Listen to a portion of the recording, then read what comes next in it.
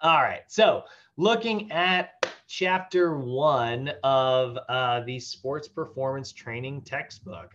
This is going to be essentials of integrated training. Um, so our objectives today are to be able to define what I mean when I say integrated training, and what the principles of integrated training are, the components, scientific rationale, and evidence for integrated training. So we'll talk about like why, sort of what integrated training is, how it is supposed to be much more effective, and the evidence that kind of supports that. So integrated training, you'll hear this term all the time. What it means is, it is a comprehensive approach that attempts to improve all of the components necessary for an athlete in order to be able to perform at their highest level while also preventing injury. So basically, we're talking about integrated training. we're talking about good training.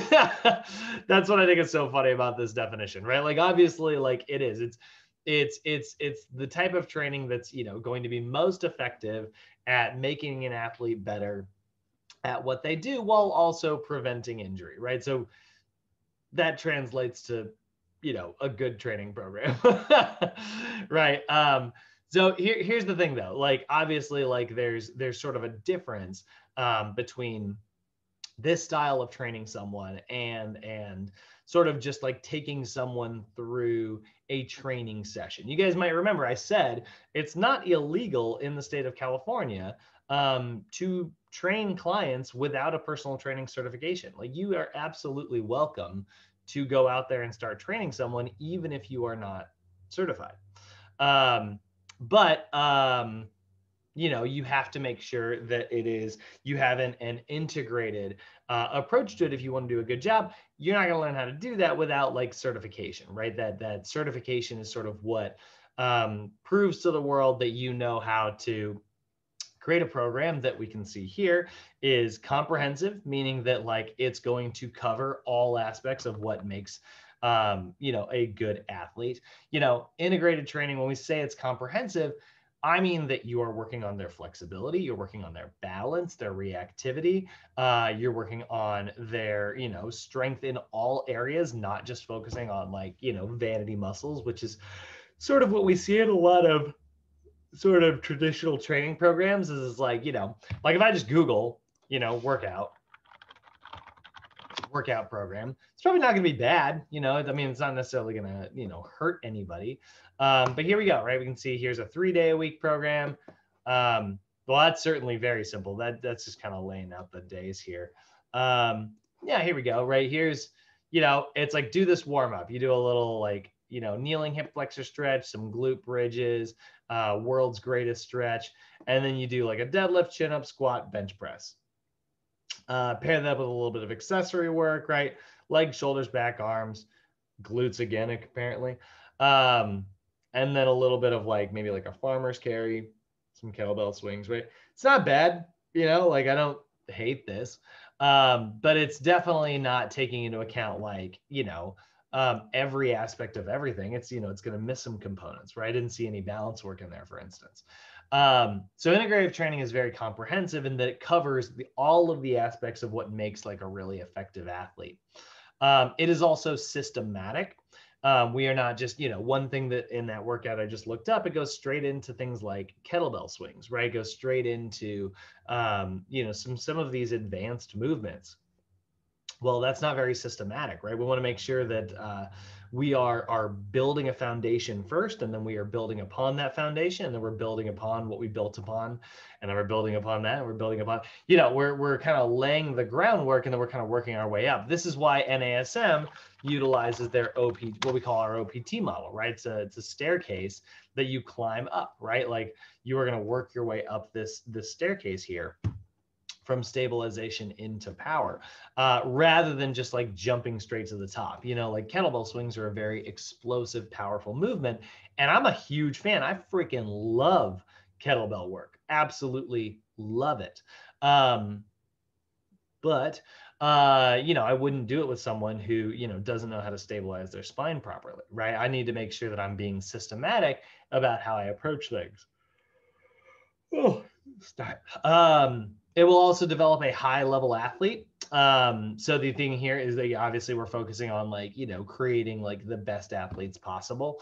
We are focusing on creating specific workouts. The other thing about like this is like, the version we just talked about, it's a very general workout. Like all those things are good and they all make you like generally more athletic. But if I'm trying to make a golfer, that's going to be a very different workout than a boxer, right? Which is going to be a very different workout from a wide receiver in the NFL. Like all three of those people are athletes and they're all going to get workouts that are very specific to them, right?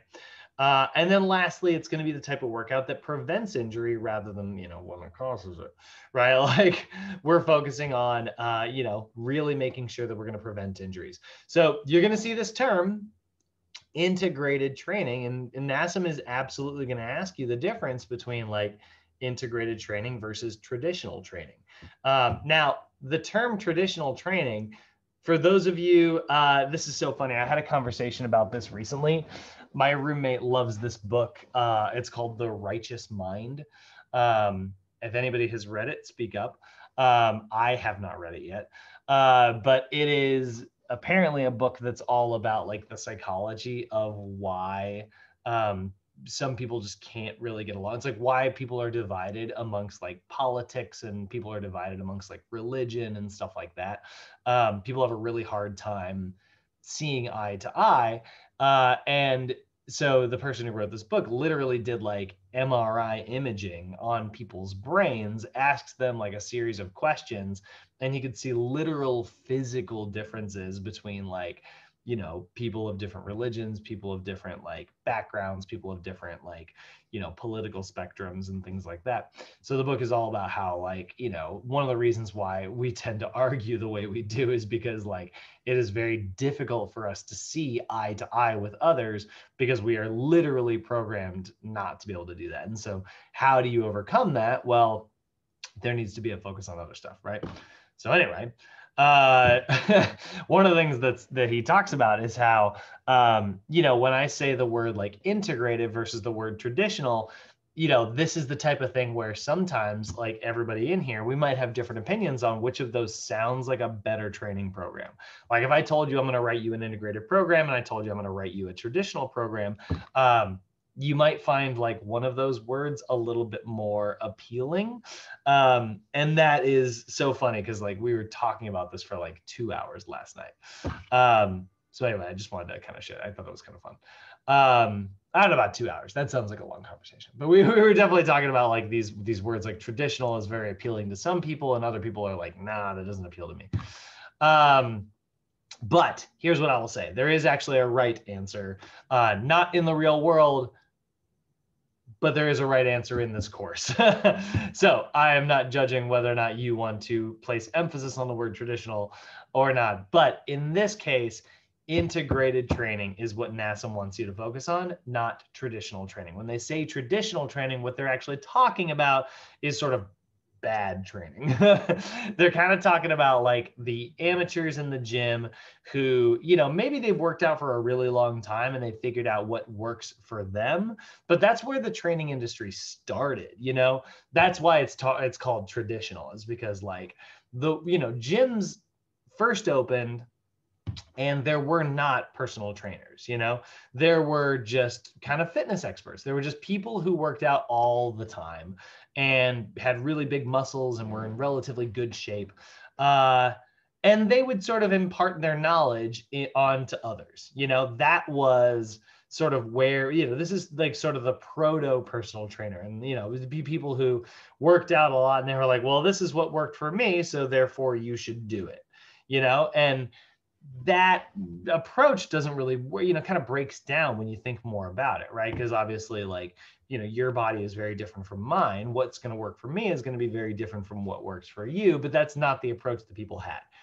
What I'm describing right now, that's traditional training. It used to be back in the day, and there became like a need for like actual like scientifically trained personal trainers, and that's where integrated training as an approach kind of came out, something that focused more on what we're seeing right here. Integrated training is going to focus on what we call functional strength. rather than just like, you know, gym strength. So functional strength, what I mean when I say that is it's the type of strength that focuses on all muscle actions. So remember from PFT 101, right? We talked about how there's a difference between, you know, creating force and decelerating force, right? Like if you are accelerating an object, we call that concentric strength, right? That's the active part of a lift, right? Like if I got a barbell in my arms and I'm, you know, lifting it up overhead, right? I'm shortening my deltoid muscles and, you know, moving that barbell upwards. That's concentric force production, right? But there's also like decelerating force, right? There's also like lowering that barbell back down towards my chest. That's eccentric strength, right? Eccentric strength is going to lower that bar back down. So now I'm lengthening my muscle out. I'm producing less force than the barbell. And then obviously there's stabilizing, right? There's isometric strength, which is going to dynamically stabilize our joint in whatever position. So if I decide to hold that barbell up overhead like this, that's an isometric contraction. Traditional strength training programs didn't focus on that, right? They were often like, they would lift really heavy. A lot of times they only put emphasis on like concentric strengths. They'd be like, they get it up and then they would just drop that bar back down and drop it, right? And it's like, they're only working on 1/3 of the equation, right? Like we want to have strength in all versions. We want to have concentric and eccentric and isometric strength. Also, integrated training tends to be very multi-planar. That means that we're going to work through all 3 planes of motion, right? We're going to do movements that are sagittal, we're going to do movements that are frontal, and we're going to do movements that are transverse, right? We need to be able to work through all of those planes of motion, not just one. But again, go to the gym. What do you see, guys? If you look at the machines at the gym, most of them are very sagittal, right? They're all front to back, you know, things like bicep curls, tricep extensions, lunges, squats, crunches, other examples. There's a million examples.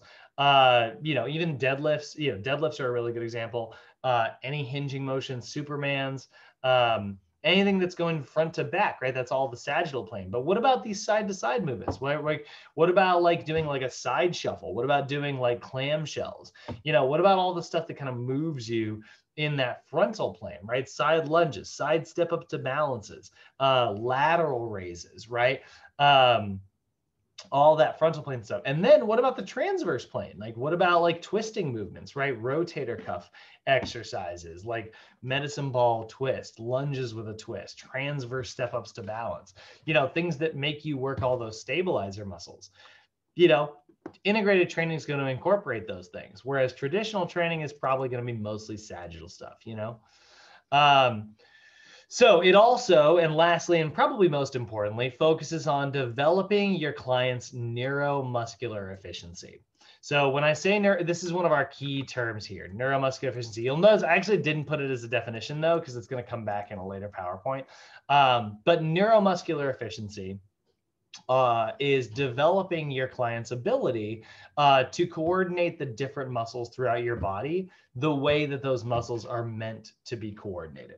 So the way I like to say this is it's recruiting the right muscle at the right time for the right amount of force and in the right plane of motion. I'm going to recruit like the muscles in my legs to stabilize my knee and move it through a range of motion that it's supposed to, right? That's really what we're focusing on here when it comes to neuromuscular efficiency. Now, again, the flip side of all this, right? That's all integrated training. Integrated training focuses on all this good stuff, right? All three planes of motion, all 3 muscle actions. Focuses on neuromuscular efficiency, moving your muscles the way that they're supposed to move, right? That's integrated training. We're thinking of all of that.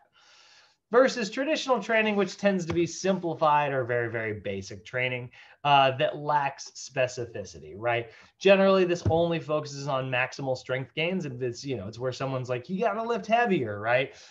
Traditional programs are just all about lifting heavy. And that's the end of that sentence, that's really what they were kind of focused on. rather than, what we know, maybe you lift, heavy one day, but then you lift light on another so that you're training different metabolic processes. Oftentimes they utilized isolated muscle groups. They really only focus on prime mover strength. They are only focused on like doing the bench press, right? Rather than like any of the accessory stuff that might support that. Getting on a leg extension machine to build up your quads rather than doing like a barbell squat, which is going to work everything all at once, and they tend to be very uniplanar. They tend to really kind of focus only on the sagittal plane when it comes to like a strength training program, right? Like I kind of already talked about. And then they only tend to focus on like concentric contractions rather than, our full muscle action spectrum. So that is the difference between integrated and traditional. So for those of you who hear the word traditional and might think that is a very positive thing, it definitely can be, but not in our text. We want to focus on integrated training rather than traditional training. I want you to think of traditional training, think of it as old school pre-science training, okay? Whereas integrated training is definitely not that. So the problem with all of this that we're seeing here is that it's, traditional training is not very functional. It's not multi-planar. It doesn't use the whole muscle action spectrum. So this is where the need for personal trainers kind of showed up,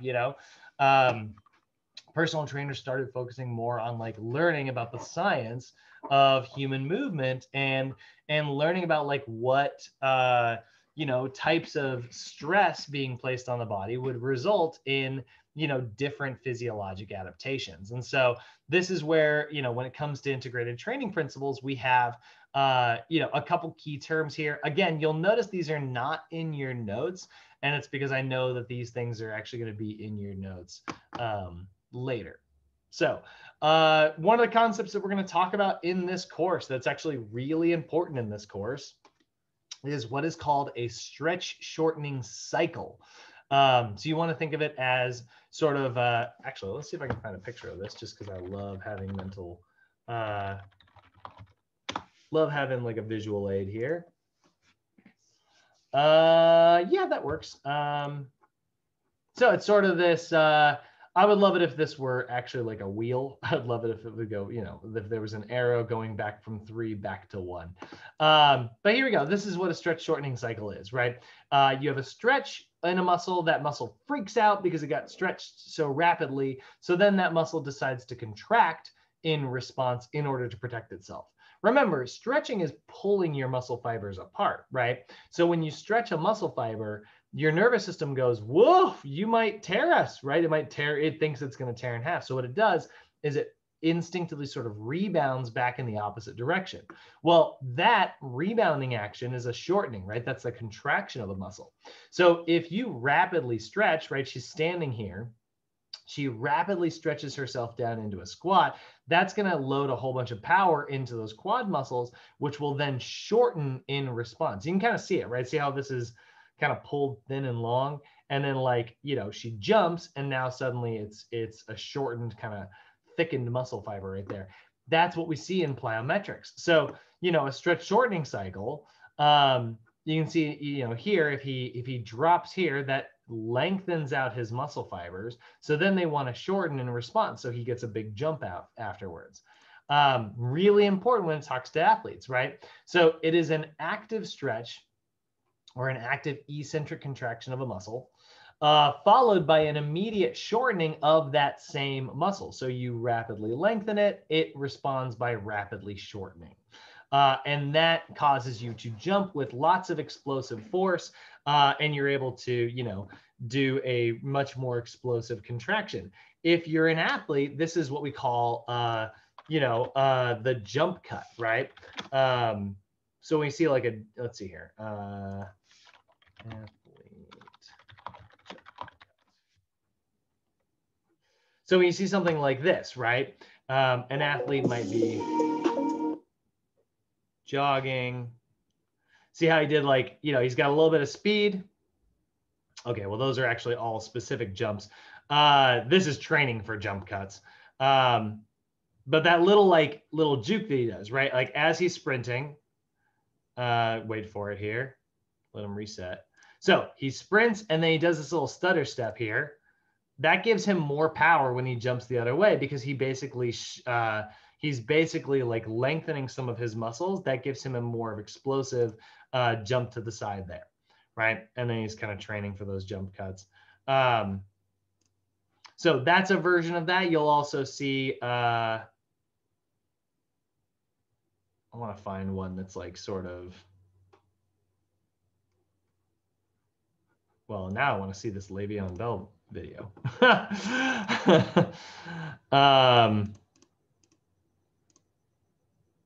No, this is one of those slow breakdowns that people do. Oh, I hate videos like this. All right. Anyway, so jump cut might be like where you are maybe doing like a slow jog, you give yourself a little jump, and then what that causes is like when you hit the ground, the landing part rapidly lengthens out your muscles, which makes them want to spring in response. And you use that as your advantage because then you are able to jump much more explosively afterwards. So you are taking advantage of stretch shortening cycles, right? The stretch reflex stores a bunch of potential energy, which is going to allow you to become like very explosive. And then you are able to explode and concentrically accelerate out of that much more quicker, which for an athlete is a big deal, right?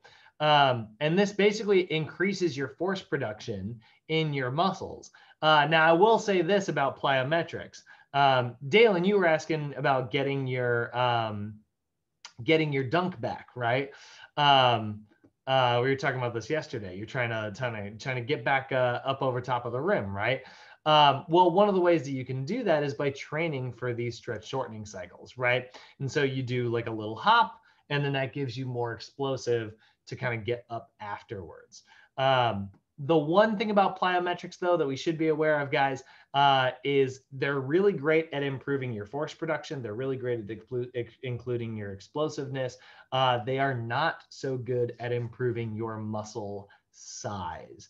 Plyometrics are not very good for hypertrophy. So for those of you who, might be training like a bodybuilder who's trying to get really big, plyometrics are definitely not the way to go. They make you stronger without making you bigger, because this is much more of a nervous system strength situation than it is a muscular size situation. Again, there's a little bit of, the traditional training program wouldn't kind of focus on stuff like that. So when we talk about like, integrated training programs, right, we sort of have our integrated training continuum here. Basically, what we are focusing on is we are trying to develop a high level of all components of a training program. Again, core training, balance training, reactive training, chest, shoulders, back, biceps, triceps, legs, right? All of the different components, flexibility, cardio, right? We're considering all of that. We are also targeting muscle synergies to work together. We don't just want our quads to get overdeveloped and our hamstrings to get weak. We want those two things to work together, right? So the quads are working with the glutes, which are working with the hamstrings, which are working with the calves, right? All of that's all coming together in a synergistic pattern. And we're focusing on functional movement patterns, patterns that actually move, our athletes the way they are designed to move, right? A squat that doesn't involve an excessive forward lean, a pushing and pulling that doesn't involve shoulder elevation. All of that is going to give us a much greater training response if we put all of those things together. So we're training in we're training in all planes of motion, sagittal, frontal, and transverse, right? You can see those three planes right here. The frontal plane dividing us into a front and back half. So they are movements where we are sliding along that plane like this, right? We're doing side to side movements. We got the sagittal plane, which is dividing us into left and right halves like this. Those are movements that are front to back. And we've got transverse plane movements, which are the twisting side to side actions, right? We are also making sure that we are always training our clients with optimum posture. So we are focusing on, developing those, remember we talked about length tension relationships, right? We want to have muscles on both sides of a joint pulling equally rather than one muscle pulling in either direction, right? So when they pull equally, that bone stays in optimum alignment. We are training with proper posture. So here's a good example of that, right? She's got a great, lumbopelvic hip posture here, right? She's got level shoulders, level hips. Her knees are directly lined up with her toes. And we can see really great alignment here as well with those parallel lines. So talking about those length tension relationships, right? We want to make sure that our muscles are aligned at their optimal length, right? The resting length tension relationship is the resting length of a muscle and the amount of tension that it can produce at that resting length, right? A muscle that is too lengthened, a muscle that's too long, right?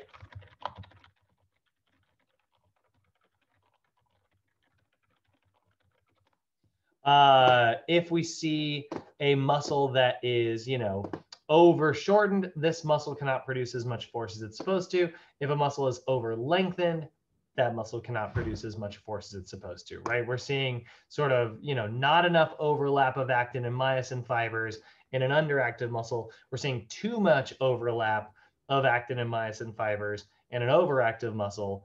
It's a Goldilocks situation, right? Like this porridge here is just right. We got plenty of overlap. We've also got plenty of room to move. That is an ideal length tension relationship, right? This is what we're looking for.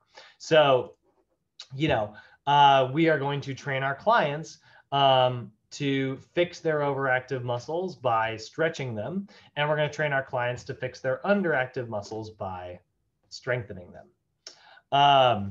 So we are also going to be looking at some terms here in order to take advantage of these principles that we are talking about, right?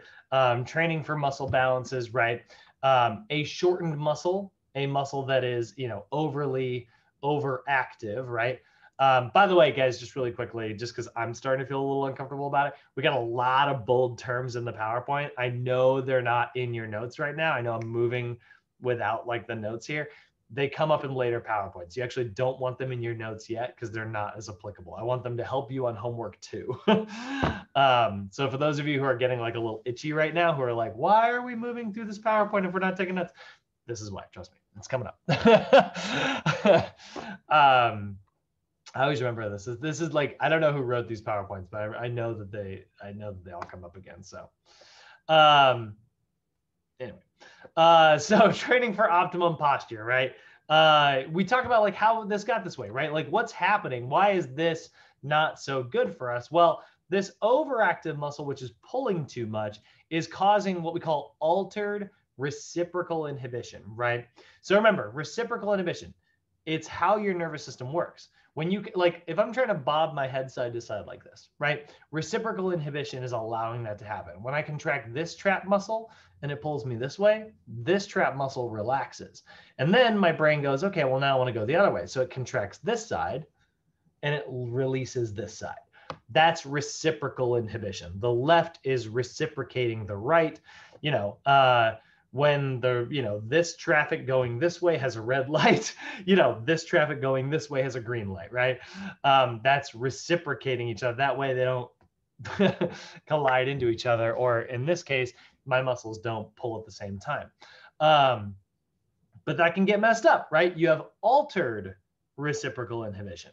Altered reciprocal inhibition is where a tight muscle decreases the other muscle's ability to contract. So this muscle here, this overactive muscle, this big fat muscle here is inhibiting this underactive muscle from being able to contract. So basically, if I contracted my left, trap muscle all day, and then I tried to move to my right, I'd be like, I wouldn't be able to move, right?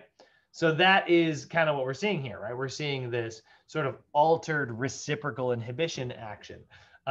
Where one muscle is keeping the other muscle from being able to contract. Well, now another muscle is going to try to come in and try to take over. And that is going to usually be in the case of a synergist muscle. So now a synergist muscle is going to come in and be like, oh, you couldn't get the job done. Let me help, right? So now a synergistic muscle starts to take over for a weakened prime mover. The muscle that was supposed to be doing its job, it isn't doing its job because it's being inhibited by its sort of exact opposite. So now a helper muscle comes in. This is where when you see someone's knees cave in, right? When we see like knee valgus in someone who's squatting, right? You know, we see this situation. There we go. I love this picture. We see this situation right here, right? This person's knees caving in like this. What's happening is his glute is being inhibited by some muscle, right? By a tight antagonist muscle. So now it's not able to do its job the way it's supposed to. So what's happening is like probably the adductors, right? These inner thigh muscles are turning the glute off, right? Or maybe hip flexors are turning the glute off. So now it's not able to do its job. So synergist muscles, the adductor muscles, or maybe the TFL, they're contracting, and that's causing the posture to alter during this movement. They're not able to move the way that they are supposed to. So that is what we are seeing in these overactive, underactive situations. This is what we need to look at, right? So the gluteus maximus, right? We need to train the gluteus maximus to work in all planes of motion, because it can work through all planes of motion, right? Your glute can perform hip extension. That's the sagittal plane. It can perform a little bit of abduction, not a lot, but a little bit of abduction, right? That's the frontal plane. And it needs to be able to do transverse movements as well, right? It needs to be able to do hip external rotation, which is transverse.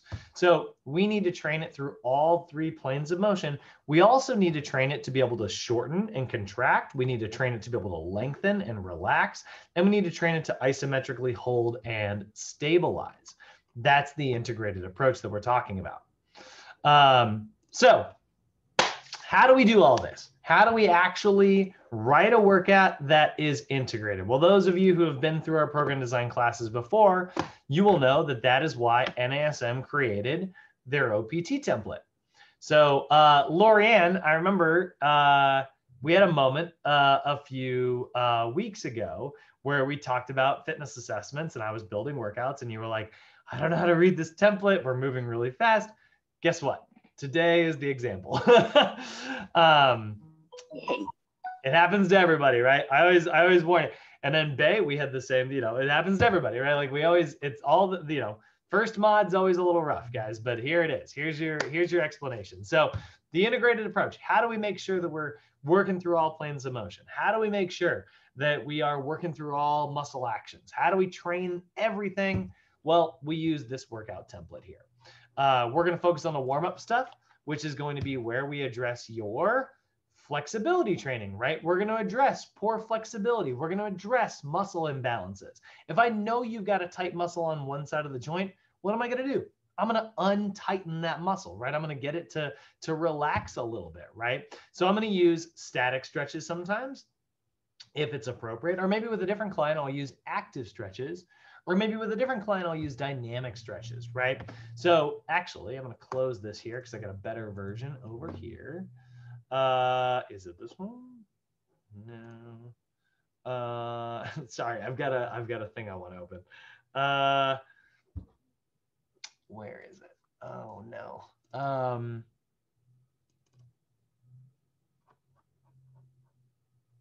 No. God dang it. Sorry, 1 second, guys. I got a sheet that has them all. No, that's that one. I need to label these better.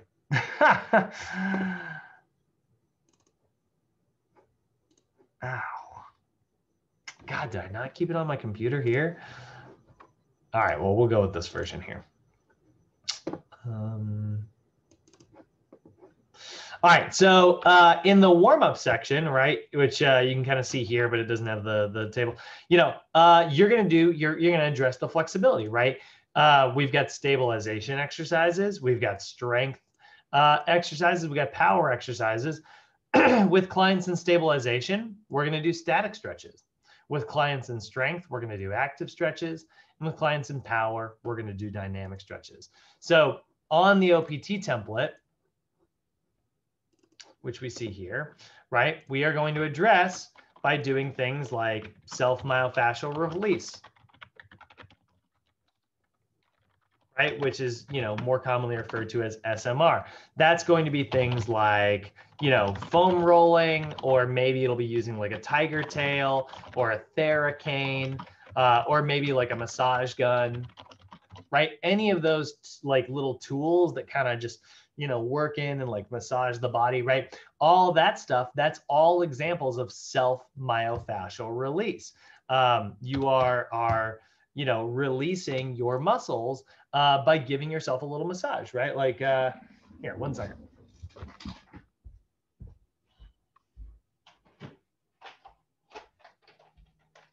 This is my little, massage gun tool here. This is the one I like, right? So if I grab this thing and I, adjust it and turn its little thing on and I go like this, sounds like a freaking power tool. This is a very cheap one, which is why it's so freaking loud, but it gets the job done. So this is like a little massage tool that is meant to, kind of release your muscles. So I'm going to use that as my version of self-myofascial release, or maybe I get on a foam roller, right?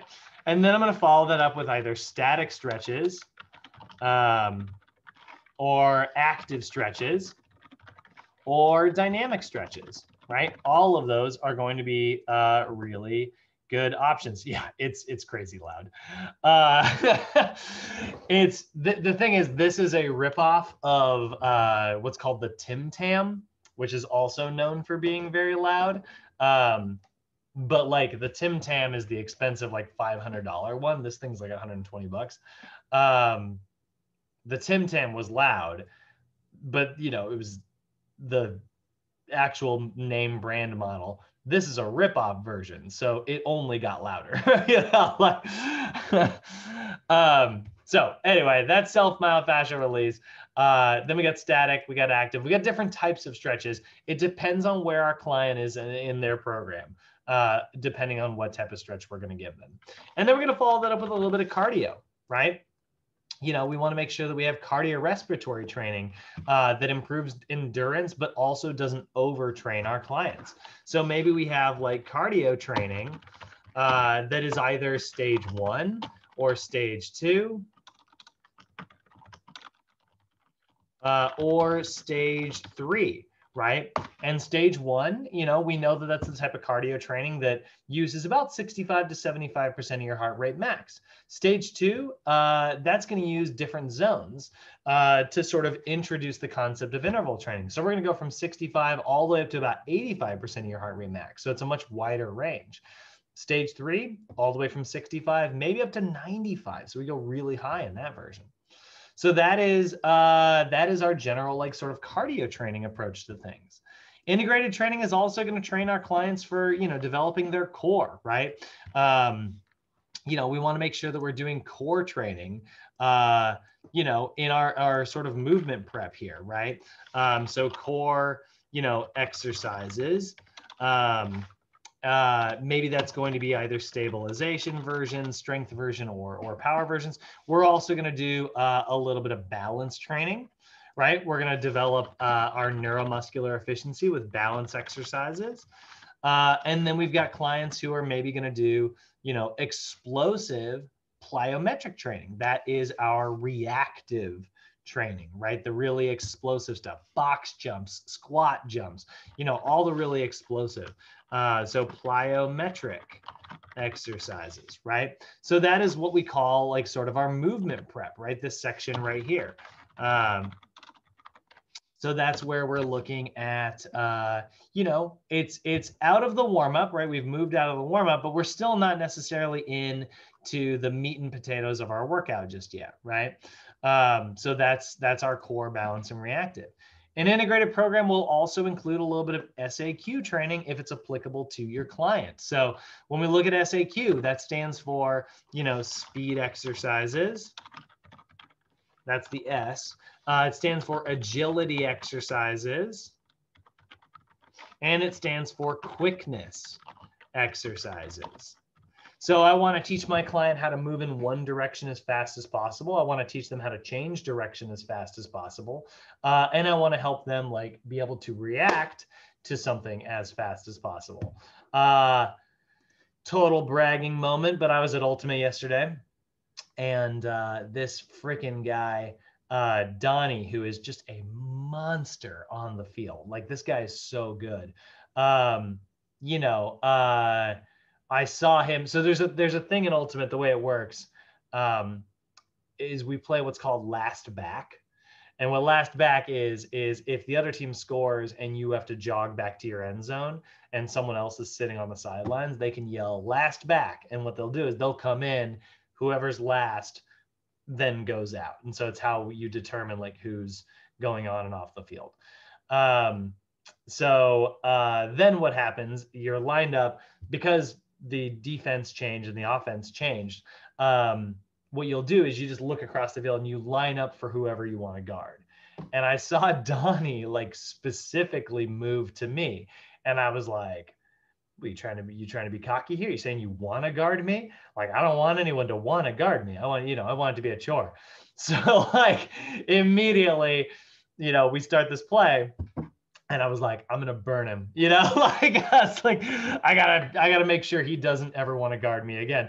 And so sure enough, like my buddy Matt, who I know is a really good like long bomb, he gets it, and I just turned and sprinted as fast as possible, and burned the heck out of him, made like an like a 50 50-yard catch. It was really fun.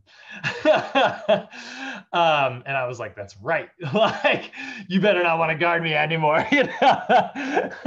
This should be a chore, not a privilege, That is like my favorite moment of yesterday. But that is very much like a speed thing, right? I did not change direction. I literally just ran as fast as possible in one straight line. That's speed.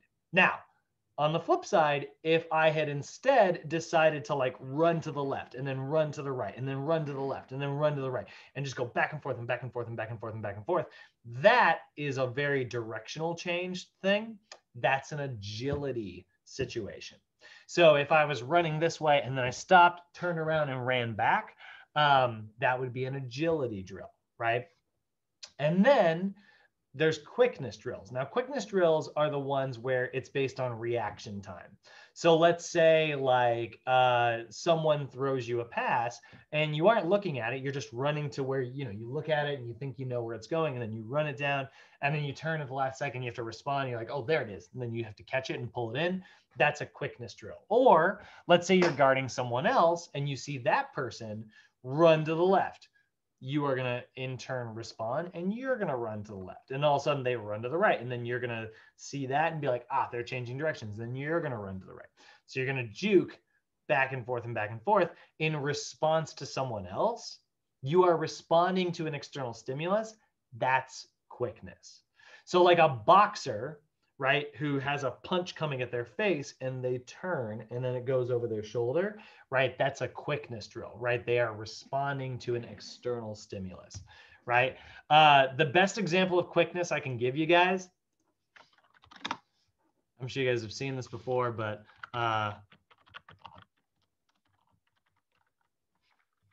this freaking clip, this is incredible.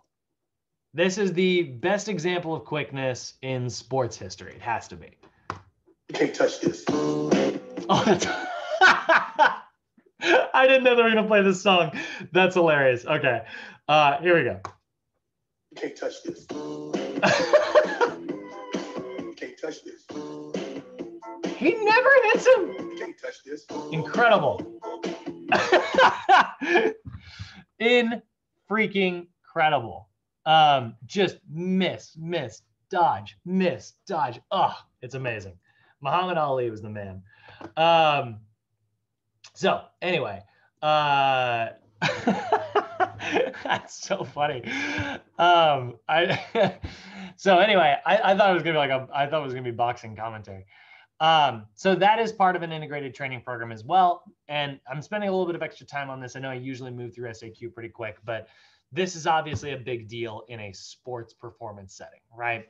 The ability to change direction as quick as possible is really what we're looking for. And then We have integrated strength. So now finally, like we just talked about traditional programs, they were all about max strength all the time. And we really haven't been talking about strength. We've been talking about flexibility. We've been talking about speed. We've been talking about, balance. We've been talking about, all these things that aren't even related to strength.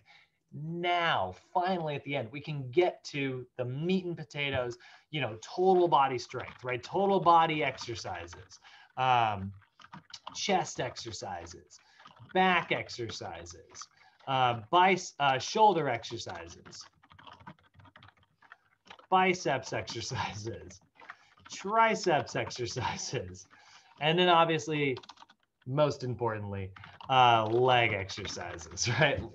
Don't skip leg day. So that's our resistance section, right? This is where we look at our total body strength, not doing the classic, like, Monday morning, it's chest day, right? And you show up for your chest stuff. And then, Wednesday is supposed to be back day, and, you've lost motivation, so you skip it. And then leg day, it's like, well, that never happens. And you go back for chest day on Monday, like not just working one muscle group because it's your vanity muscles and it's your favorite, right? We got to look at everything. So when it comes to integrated training, what are our goals? Injury prevention should always be number one. Decreasing body fat's helpful, increase lean muscle mass, and improve all of the components of what makes a very strong athlete. That is what we are going to talk about over the next 10 days. So it needs to, above it all, everything else, it always needs to be safe. It needs to be progressive. It needs to focus on neural adaptations. And we always, always, always, when we are writing a program, focus on quality over quantity. And that is the sort of intro chapter. That's NASM patting themselves on the back for writing a good program. Any questions on chapter 1, guys?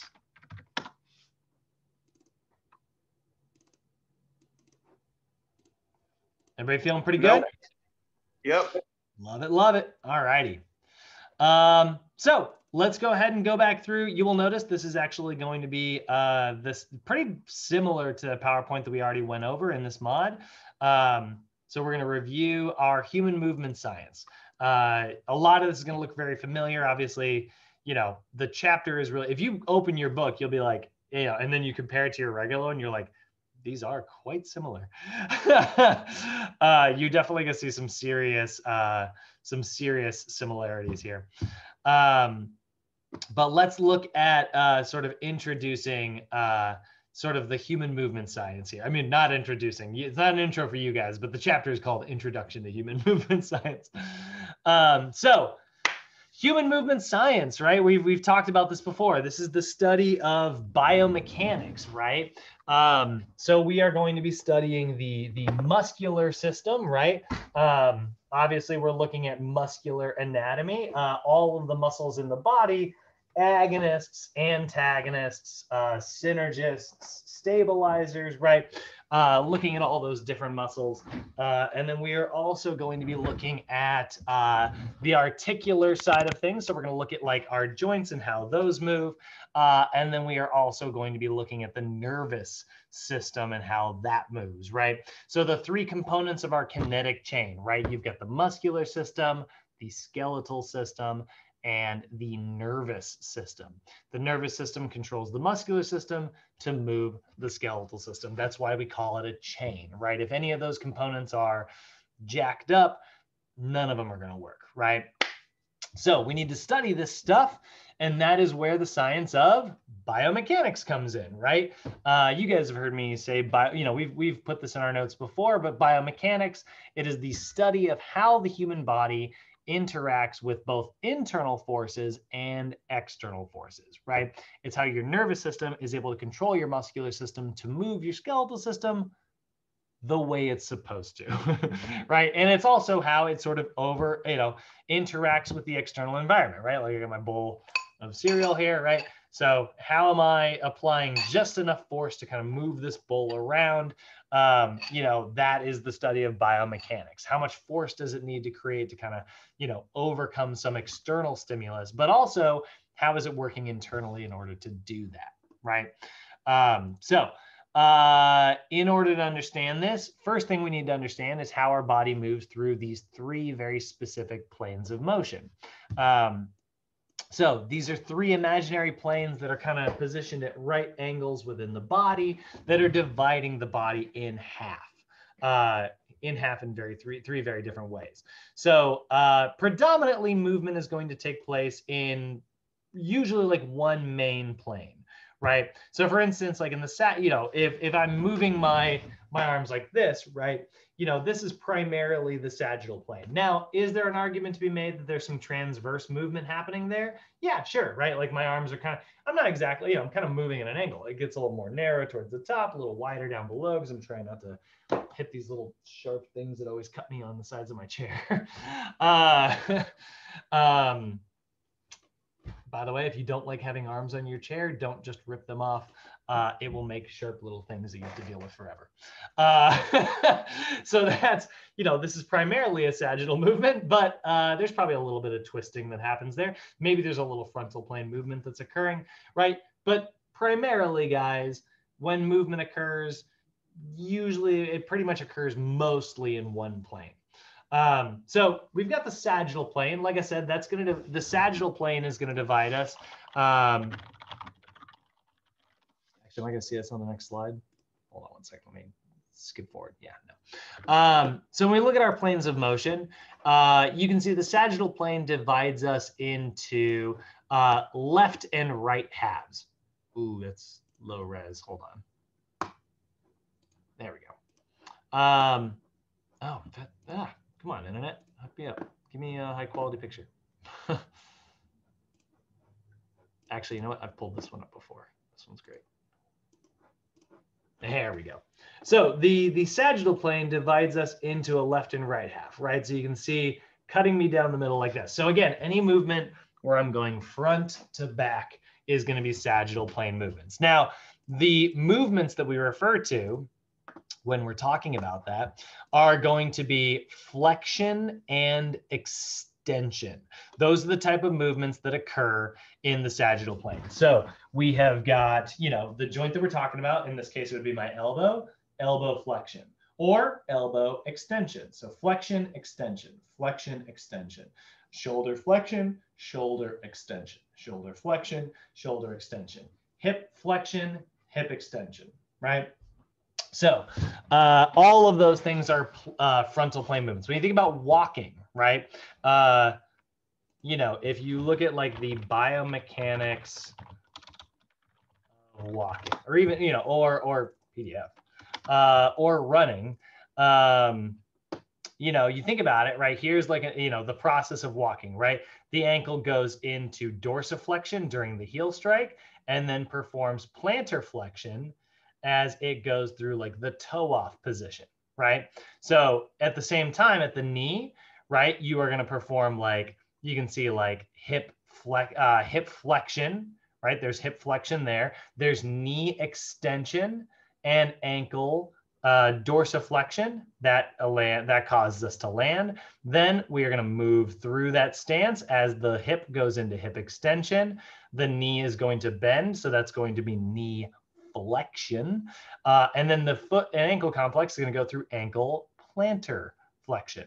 So there it is, right? We see like, these three different sort of sections to a movement there, right? Those are all, that's why this is a very sagittal plane movement. So flexion and extension only occur in the sagittal plane.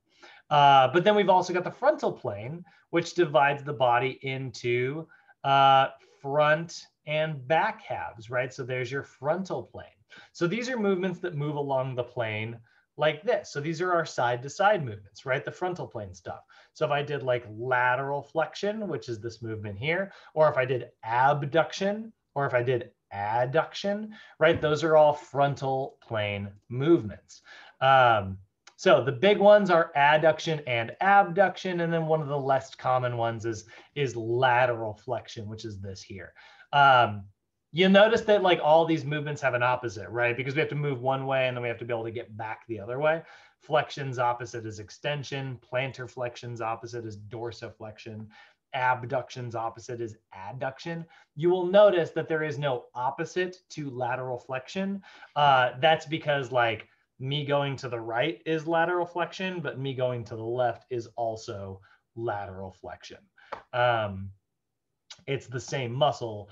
Like the a lot of times, like, the agonist for elbow flexion is the biceps. The agonist for elbow extension is the tricep. They're different muscles, right? Well, lateral flexion is caused by like my right QL. Well, guess what? Lateral flexion is caused by my left QL.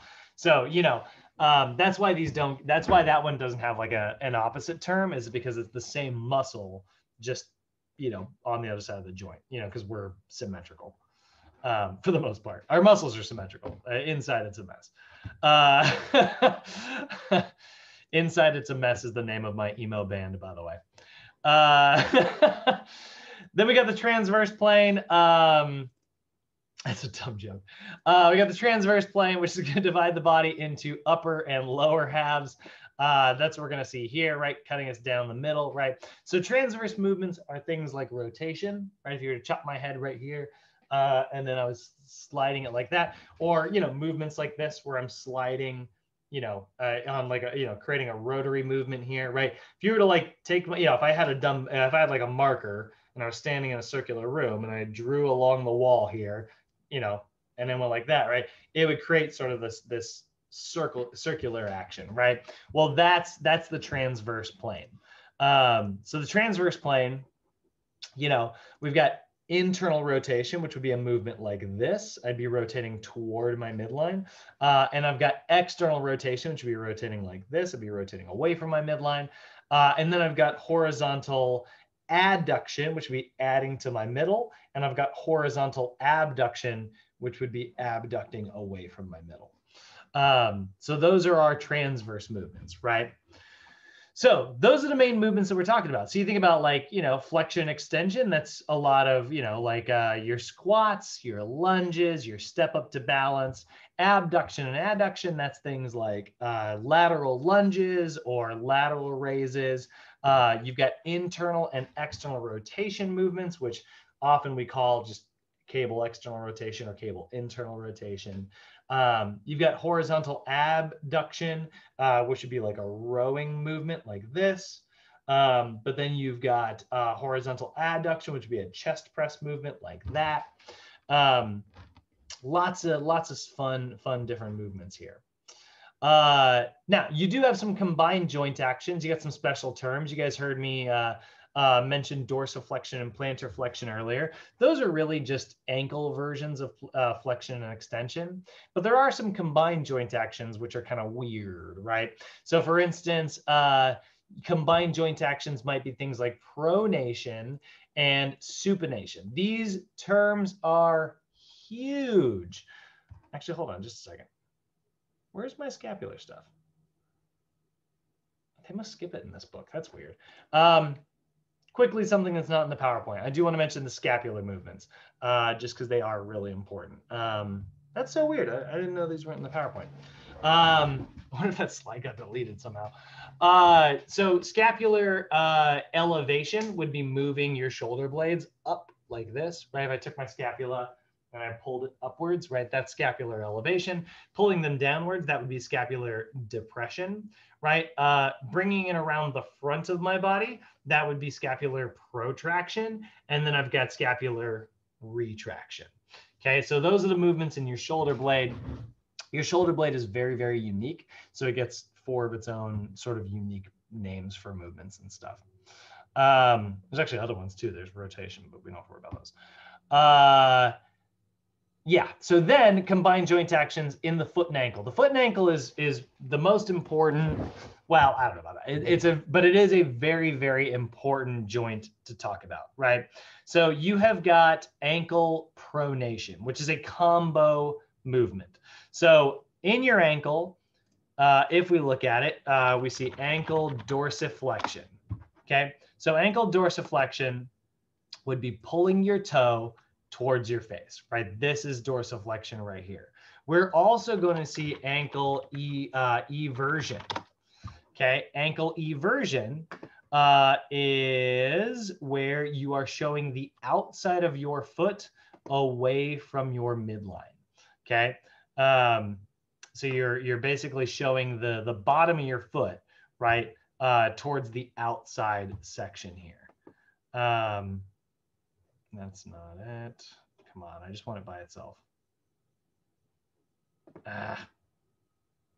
There we go. So that's eversion. So we see eversion is sort of moving it away. So eversion is a frontal plane movement. Dorsiflexion is a sagittal plane movement.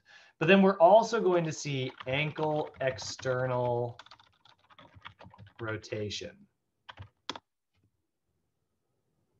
So we're also going to see, I'm never going to get a picture of this by itself. Oh, actually, there we go.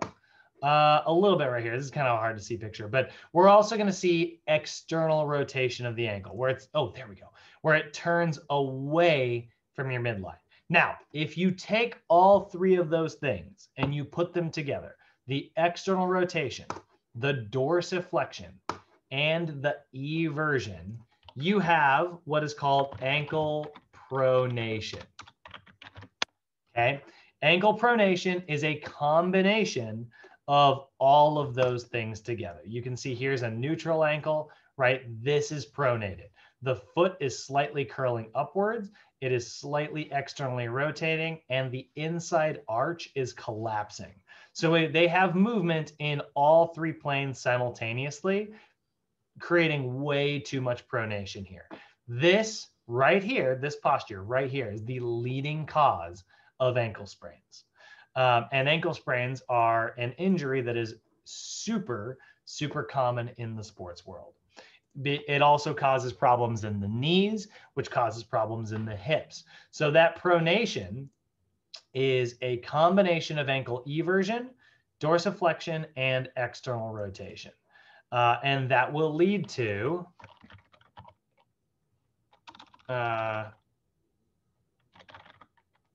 pronation distortion. That will lead to pronation distortion syndrome. So we'll see someone who stands with this sort of pronation distortion syndrome. All right, let's try this.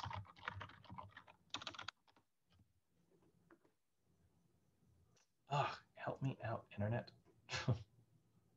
There we go. You'll see somebody who looks like this, right? The knees are caving in. They are kind of collapsing on the inside of their feet, right? The knees are actually lined up. Look at how her kneecap lines up like inside of her foot on both sides, right? Rather than here, where you can see they're lining up with like her, I mean, that's lining up with their big toe, but this one over here is doing a pretty good job lining up their second and third toe. So we're seeing that sort of knees caving in, sort of, there we go, that's what I want. This posture right here, right? That's pronation of the ankle, which causes rotation in the tibia, which causes rotation in the femur. So not awesome, right? Now there is also excessive supination as well. It is way more rare. I'm gonna have a hard time actually finding a good picture of this. But if we look at like over supination of the ankle, it'll look something kind of like this. Oh, actually, there we go. Yeah, there's too much supination, right? So this is somebody who has like high arches, right? They are not doing ankle eversion.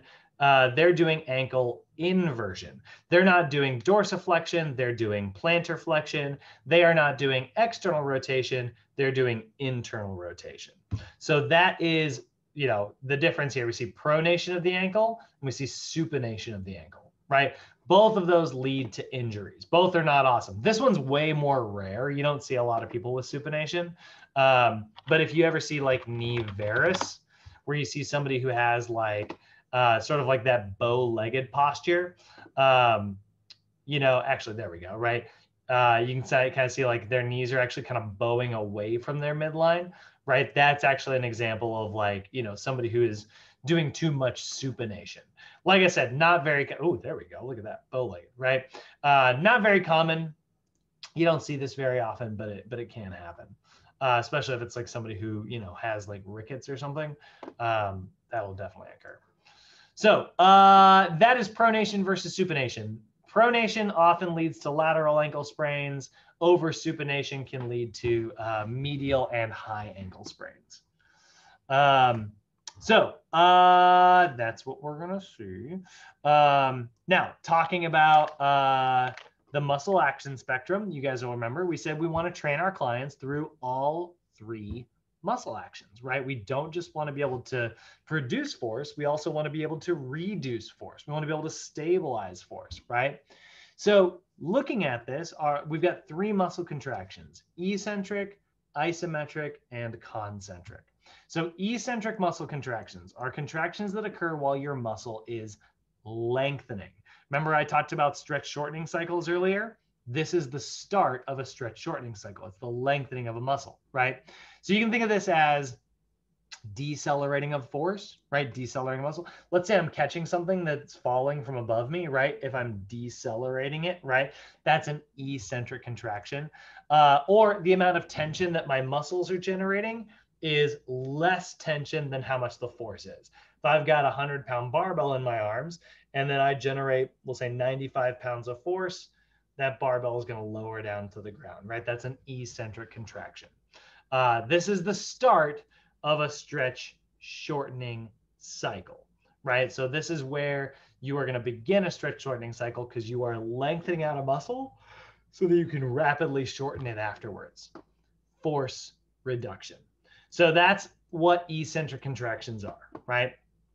Isometric contractions are contractions that occur when your muscle doesn't change its length. It stays the exact same length, right? So think of this as force stabilization, right? The tension that's being generated by your muscle is equal to the tension being generated or the tension being applied to that muscle. So if I have my little bowl here and I just decide to hold this up for the next 20 minutes, which will make my arm burn like crazy, right? If I just hold this here, right, and I'm generating exactly how many pounds of force are equal to this bowl, I'm just going to hold this just like this. That's an isometric contraction.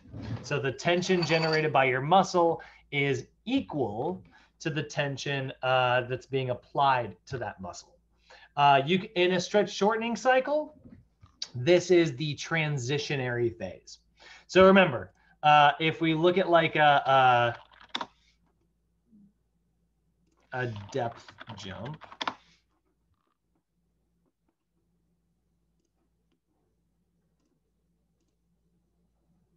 so this is an exercise you can do. Oh, there we go. This is an exercise called the depth jump. And it is where you can see he is applying a stretch shortening cycle. He lands. Let's play this in ultra slow motion because this guy is super speedy. He is going to jump off, and this is going to cause stretching, right? He has now stretched all these muscles, and immediately they all want to lengthen in the opposite direction. So then he is going to accelerate by concentrically producing force afterwards, right? But here's the thing. There was obviously a transition that happened, right? You can even see it, right? He's got a little like transitionary bounce. Watch his Achilles. See that little bounce that happened there, right? That's a transitionary phase. Generally, we think of isometrics as big, long pauses, right? Isometrics, right? You're holding yourself in one spot, right? That is generally what we think of when we hear isometric, right? You think of a big, long hold, a plank, a wall sit, something like that, right? But in this case, the isometric section of like a explosive movement, we give it a special term. We call it amortization. Okay, so amortization is the transitional period between when you are lengthening and when you start to shorten. It should be a split second, right? It should be so very short. The longer you take to transfer between one and the other, the more force you are losing, right? So amortization is a special term that we're going to use when we talk about explosive movements, where it is the transitional period of stabilization that occurs between rapid lengthening and rapid shortening. So You probably heard the term amortization, by the way. If you look at amortization, generally it's a word that's used in the finance world, and it's the time it takes for you to stop losing money before you start gaining money. So you look at like, here's your loan, right? Like this is you're basically looking this right here from 2010 to 2031. That's your amortization period, and then suddenly, boom, you're making profit. You know. It's the turnaround time of an investment. Well, amortization in the sports world is the turnaround time of an athletic movement. Okay, but isometric contractions by themselves are the stabilizing movements. Does that make sense to everybody? Is everybody clear on amortization? Everybody got that? Cool. It's kind of a new term. I mean, we've used it before, but you know. All right, and then lastly, we've got the one that everybody wants to get to. You know, the ones that you generally see in the gym, people putting most of their emphasis on, which are your concentric contractions. Okay, your concentric contractions are the positive of a muscle, right? The muscle is this is a contraction that occurs when a muscle is shortening, right? These are your acceleration movements. The tension that your muscle is generating is greater than your resistive force. So if I've got 100 pounds in my hands, I generate 101 pounds of force, right? I overcome that movement and I move the barbell upwards. This is the last part of a stretch shortening cycle. This is the unloading phase, right? You know, we're unloading an explosive movement. So if I had a football in my arm, and I want to like be really explosive, right? This is why like they talk about like snapping your arm. You know, quarterbacks, when they have like a football, for two reasons, they hold the football here like this. They don't hold it up here, right? Number one, it's more protected in this position. But number two, when they grab that, when they move from here to here and then they throw it, it gives them more of a snap. They get a stretch shortening cycle, right? They stretch and then they shorten. And so by keeping it close to your ear and snapping it like that, you're going to have a much better throw. He's back in the news right now. This is just for all my football heads out there, but he's back in the news now, Tim Tebow, right? Because he's playing tight end for the Jaguars, or at least, you know, he's trying to. The reason, I swear, the reason he didn't make it in the NFL, because he won games. You know, he was actually like statistically a pretty good quarterback. So it's like, why didn't someone pick him up? Two reasons. Number one, he was a media frenzy, which no one wants to deal with. Same thing with like, I can't remember his name, Sam something or other from a few years ago, who was like a cornerback. So he's a media frenzy. No one was interested. But number two, his form when he throws looks terrible. He throws really well. The guy's got a cannon for an arm, but like his mechanics were just awkward looking. And so like all these like football gurus who spend time like analyzing the perfect movements and stuff, just didn't like how he looked, you know, which I think is a crappy reason to, you know, again, I think it should be results based, but whatever. I always thought he was fun to watch. But he had a really bad, like he never kept the ball near his ear. He would just, you know, it was all over the place. And so it freaked people out and didn't look like he had a good stretch shortening cycle. For the record, don't take football throwing advice from me. I wasn't allowed to play football as a kid, so I actually can't throw a spiral to save my life. But I know how stretch shortening cycles work. So here's some more terms. Like I said, I told you these were going to come up. Length tension relationship. This is obviously very, very important.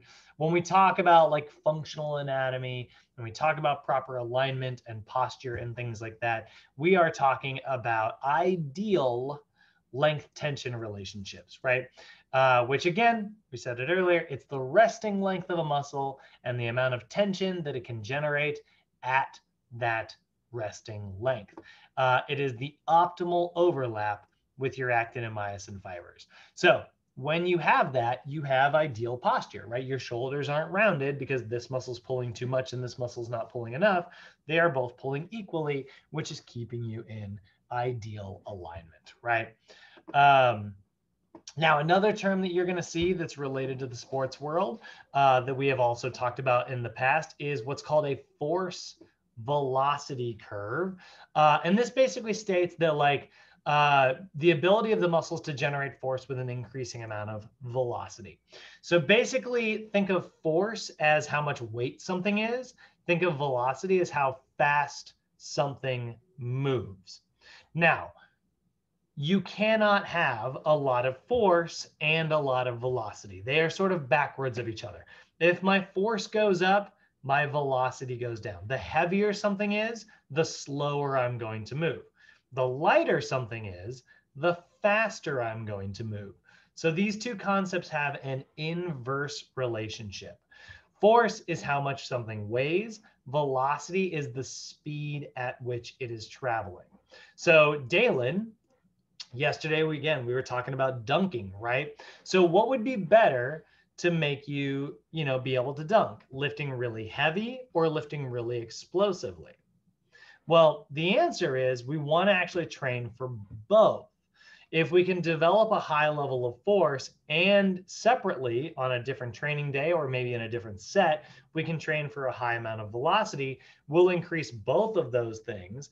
And even though they have an inverse relationship, your overall power output will go up, right? And that's what we do. So if we want to get better at dunking, we want to do heavy squats and pair that up with light squats that are explosive.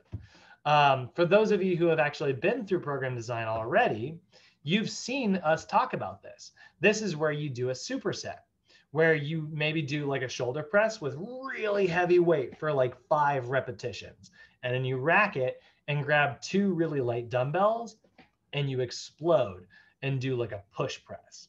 So now I'm training for high force and high velocity. That's going to make me a more explosive athlete. So we are taking advantage of this force velocity curve, right? Force and velocity have an inverse relationship. High force equals low velocity. High velocity equals low force. So we can fill in the gaps on each of those by training for high force and high velocity separately, which will hopefully move both of them up. Let's say I increase my force output by 5%. So now I can, I went from lifting 100 pounds to lifting 105 pounds. And I increased my velocity from, we're going to make up a number here, 10 miles an hour to 11 miles per hour. So I had a 5% increase in force and I had a 10% increase in velocity. Well, now I'm definitely way more powerful than I was before, right? That's how we're going to create explosive athletes. We're going to make them lift heavy, but we are also going to make them lift light and explosive. So the ways that we are going to generate force, we got a couple different ways to do this. But one of the most important ways is where we consider what are called your force couples. Force couples are where you have different muscles that are all working together. We commonly just refer to this as synergistic action, right? But it's basically the synergistic action of muscles around a joint. So think about like, when you think about like your rotator cuff force couple.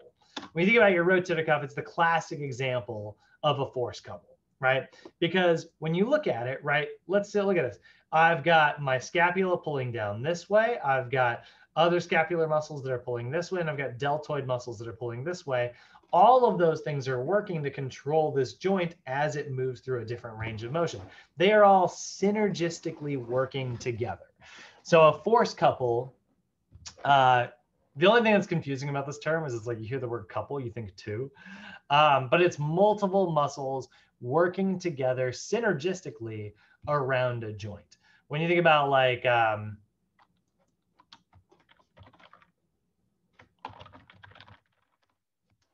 when you think about your pelvis, right? When you think about like your whole pelvic girdle kind of working together as like a force couple, right? You have got like pelvic rotation that has to happen. You've got your abs and your glutes and your hamstrings and your hip flexors and your low back. All of those muscles have to work together synergistically. If one muscle is doing too much work and it pulls you in the wrong direction, you're going to end up with maybe an anterior pelvic tilt, or maybe a posterior pelvic tilt, or a lateral tilt, right? If you train only one side of a joint consistently, that side of the joint is going to get overdeveloped, and it's going to underdevelop the opposite side of that joint.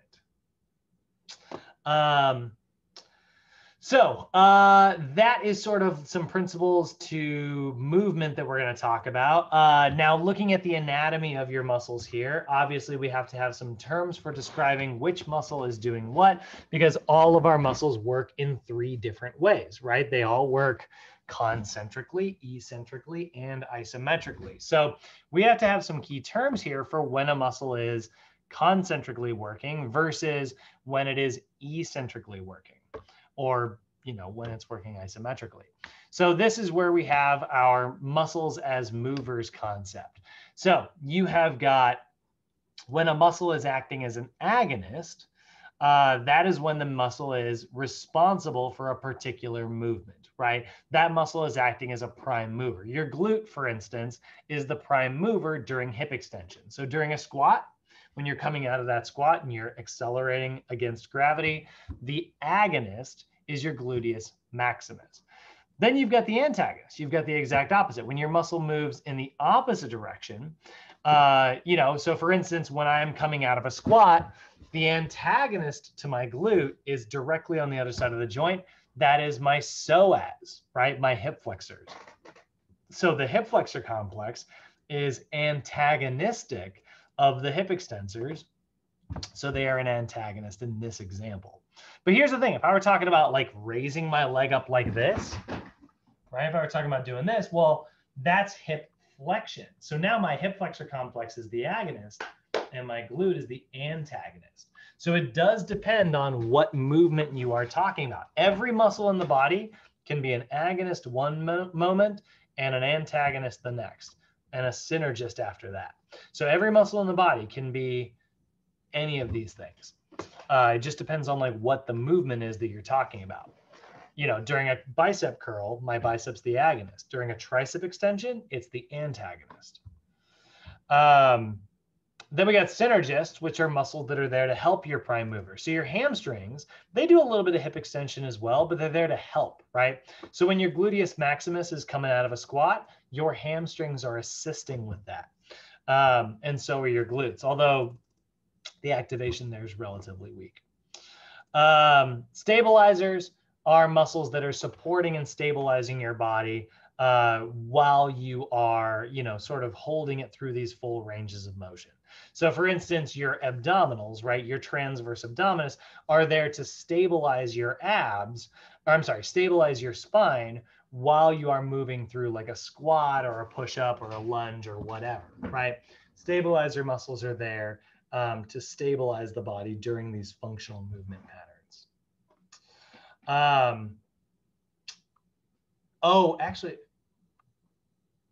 That's funny. There's some other terms here that are in this PowerPoint, that are in this book. I didn't put these in your notes because you're not going to be tested on these, but there are some groups. So we talked about how you've got these force couples, right? So these force couples are muscles working together, and then you've got this agonist, antagonist, synergist, stabilizer relationship. There are some common ones in the body. So for instance, there is what's called your global muscular system. These are your movement systems. The big ones that you've got is what's called your deep longitudinal subsystem.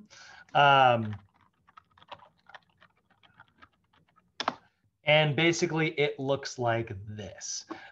It is all of these muscles along here. Notice how it crosses from one side to the other. So it's your lats, your erector spinae, glutes, and hamstrings. And so it kind of wraps around your body in an X like this on both sides. That's the deep longitudinal subsystem. And if you have dysfunction in this, right, there we go, that's actually a really good one. If you see like dysfunction in this, it's going to cause dysfunction during like transverse plane movements. So you can strengthen this by doing, and frontal plane movements. So you can strengthen this by doing like side planks and things like that. You also have your posterior oblique subsystem. So this is creating stability along the posterior chain, right? Well, you've also got your posterior oblique subsystem. Again, this is going to kind of make an X around the back side here. So this is also your lats, glutes, but then it comes around to your IT band.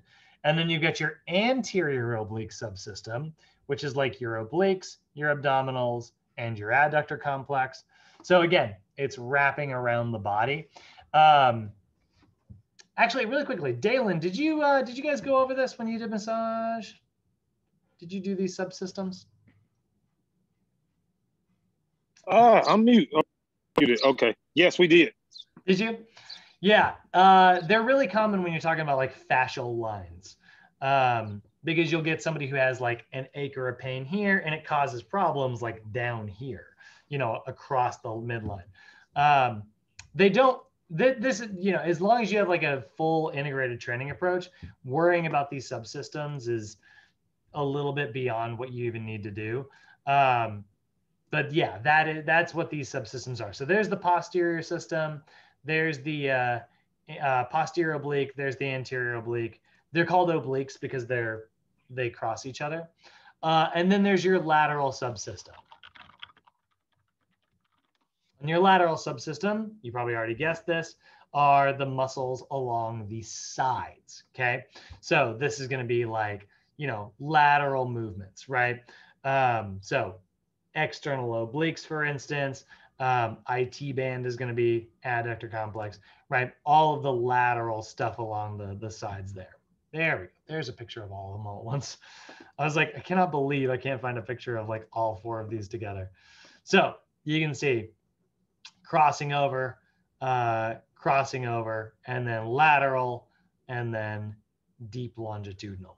So these are some subsystems that are very common, where you'll see like a lot of common injuries occur. This is all just evidence and support for the fact that we need to have an integrated training approach so that we are working for integrated total body strength, right? Working in all planes of motion. Last little thing when we're talking about training our clients, and we talk about the nervous system. So we talked about the bones, we talked about the muscles. Let's talk about the brain here real quick. So when we're training our body, you know, the thing that we are analyzing is our clients, we call motor behavior, right? Your motor behavior is your brain and body's response to stimuli, right? Internal and external. So when you pull a muscle and all of a sudden you know, if you've ever pulled a muscle and obviously like you just kind of collapsed, or, you know, you took the weight off that muscle immediately, you didn't just like step through it. That is like part of your motor behavior. Something went wrong internally, right? Or, you know, when you grab something and you're like, wow, this is heavy. So then you recruit a lot of muscle. That's your motor behavior. You're responding to an external stimulus. So there are three things that make this up. You've got your motor control, your motor learning, and your motor development. Your motor control is how your body is basically integrating information with previous experiences. So if you've ever tried to lift 100 pounds, let's say the first time you ever tried to lift 100 pounds, right? Your body was like, wow, this is really heavy. We've never lifted this much weight before. And then it learned how to leverage the resources in order to like overcome that much weight. Your body will remember that for the future. It remembers what it had to do in order to get that job done.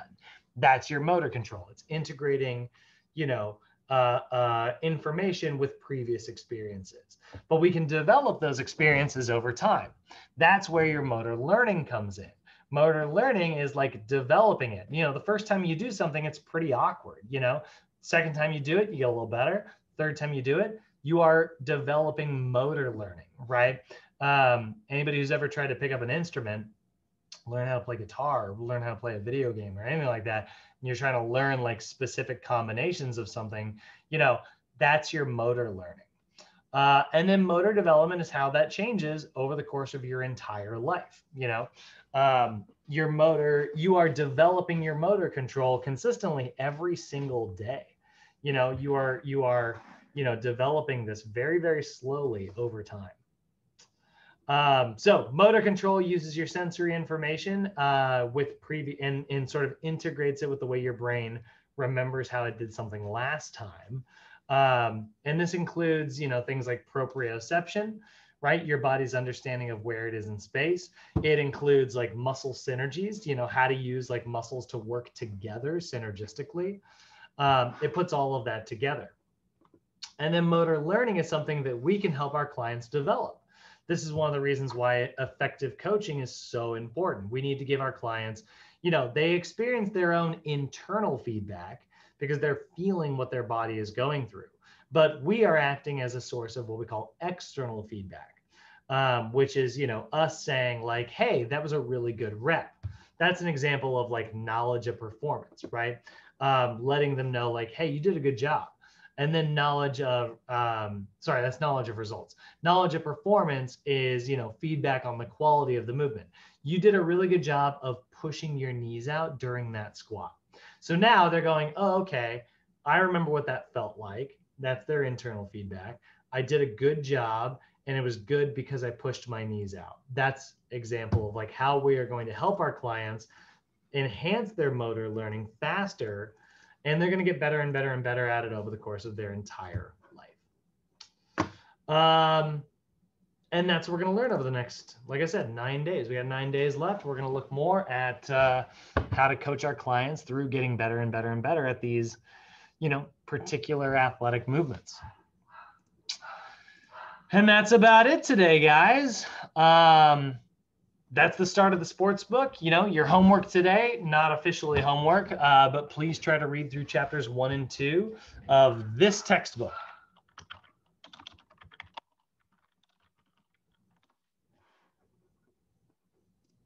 Right here, the one with the guy jumping up in the air on a track.